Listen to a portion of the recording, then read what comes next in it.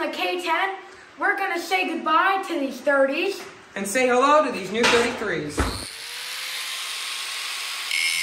Dad said we could. I'm Jim. I'm Henry. And today, as you can tell by my dirty clothes, we're working on my K10. If you remember a few videos ago, I brought home a 1976 GMC K20 and tore it down for its drivetrain, so its axle, transmission, and transfer case.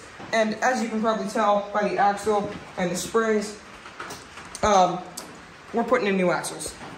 So one of the things we're trying to keep track of is how much stuff that we take out and put in weighs.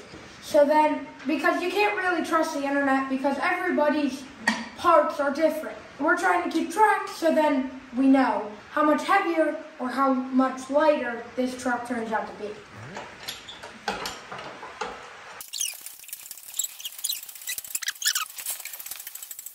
Looks like a final weight of 246 pounds. Wait, really? Yeah. Let me come look at this. Okay. So the wheels that are coming off this truck are 30-inch by 9.5 by 15s. And obviously that's a lot smaller than those. So we're going to see how much it weighs. This is going to be so off balance. Final weight is 60.5 pounds. Okay. So what are you doing here? Taking the bolts off the wheel so we can put the axle on dollies. And bring it out this way and slide it under because my tires are too big for the jack. Because the jack can't go high enough. We don't have a lift, so we can't get the truck high enough to just roll them under. So we got to go in sideways. Yep.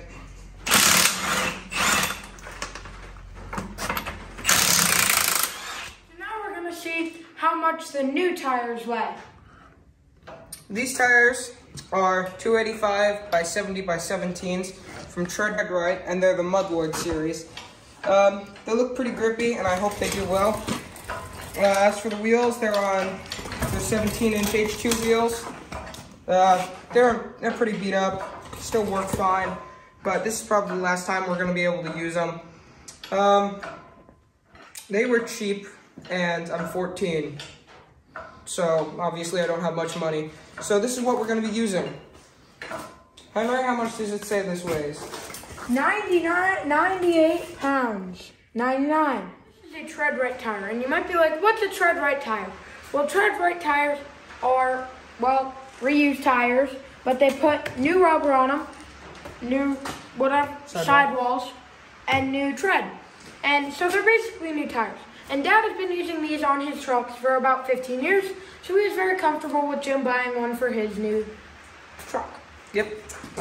If you want to see us put better tires and wheels on trucks, and just our vehicles in general, like, subscribe, and comment. On YouTube, not Facebook. Yeah. I'm weighing the 14-volt rear end that's going in my truck. The previous one was 248, and we find it hard to believe that this will be twice as much. 390. Almost 400 pounds. That is double. No, it's not. Not quite double.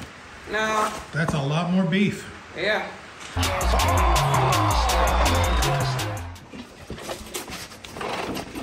Okay. Put it back. Okay. Okay. All right, it's under. Let's get the bottle jack and lift it up so we can put the wheels on. And should I attach the shock? Not now. This is what we got done tonight. We have the back axle sitting on the truck's weight, no jack. It's looking nice. It's not entirely in position yet, but we think that once we get the U-bolts in, it'll tighten down and it'll just squish it right up in. Or we'll just clean the rust off the pins. But we're missing some bolts, and all the stores we went to have to order them. So we're gonna call it a night, go home, get dinner, and tomorrow we're gonna tack the front end. And then that's gonna be the hardest. Not because it has the engine sitting on it. Yeah, it's got the engine in it. It's gonna be a lot. It's a bunch of stuff to connect, and it takes a lot of time, and everything's got to stay in place. That's what makes it hard. But we're gonna take time, eat dinner, come back tomorrow. The next day. So since we don't have a lift, what we're doing is we're holding the truck up on wood blocks and jack stands.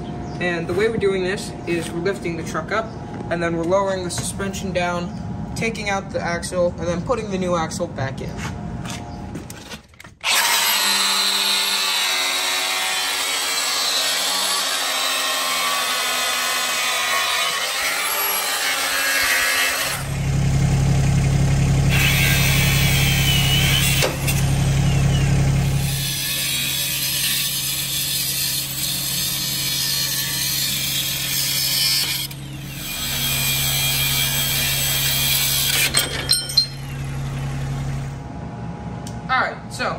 half-ton front axle out. 3/4 ton's almost ready to go in, but as we're doing with everything else, we're gonna weigh the half-ton front axle.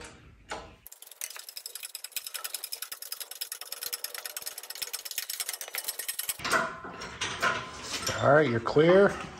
Whoop. Go stand on the back. Okay. Go stand on the back. Just hop up and stand on it. You stay there. Okay. Did you get that on video? Yes.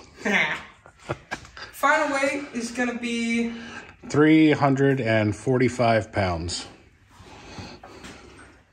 With some seesawing. Yes. That's heavier than I thought the front axle would be. Yeah. Okay, stay back there while you lower it then. Yeah. So this is the Dana 44 3/4 ton axle that's going in the front of the truck. As we learned from last time, I'm now standing on the crane as I jack it up. We also moved the boom back in.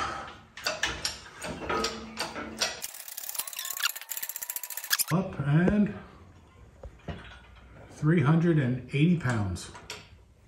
That's a lot. With the tires, that's almost 600. And that's what the tractor carried in here. Yep. So, depending on the wheels you get, moving up to that tire size, I mean, steel wheels would be heavier. You could easily double the weight of your axle and wheels by doing a swap like this. Easily. Look at all the crap that dumped. The good thing is that's weight riding below the suspension, not above the suspension. Which means that it'll have a lower center of gravity and therefore better driving quality. And you've got more traction when you need it. It's kind of like putting a ballast weight in your tractor tires, like Gotcha. beet juice or antifreeze or whatever. Okay. Okay, let's get this thing under there. Ready? Yep.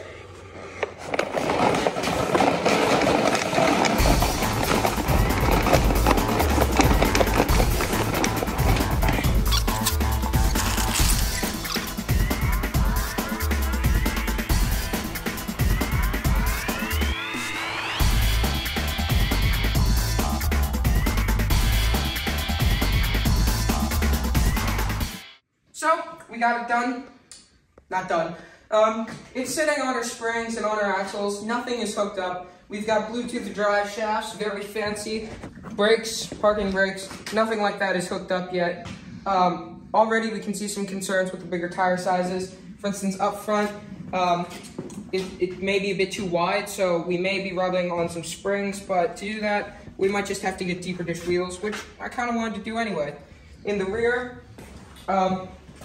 as you can very clearly see, the exhaust is an issue.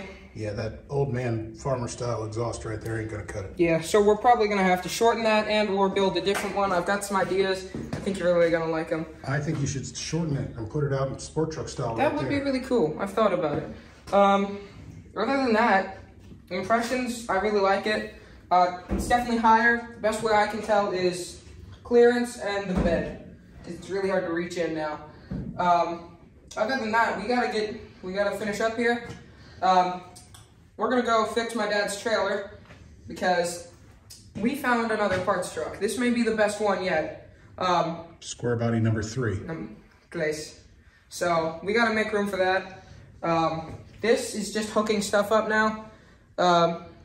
This Squarebody, the third one, is probably one of the best ones it did. But we gotta finish up because we gotta go fix the trailer. Thanks for watching. Dad said we could.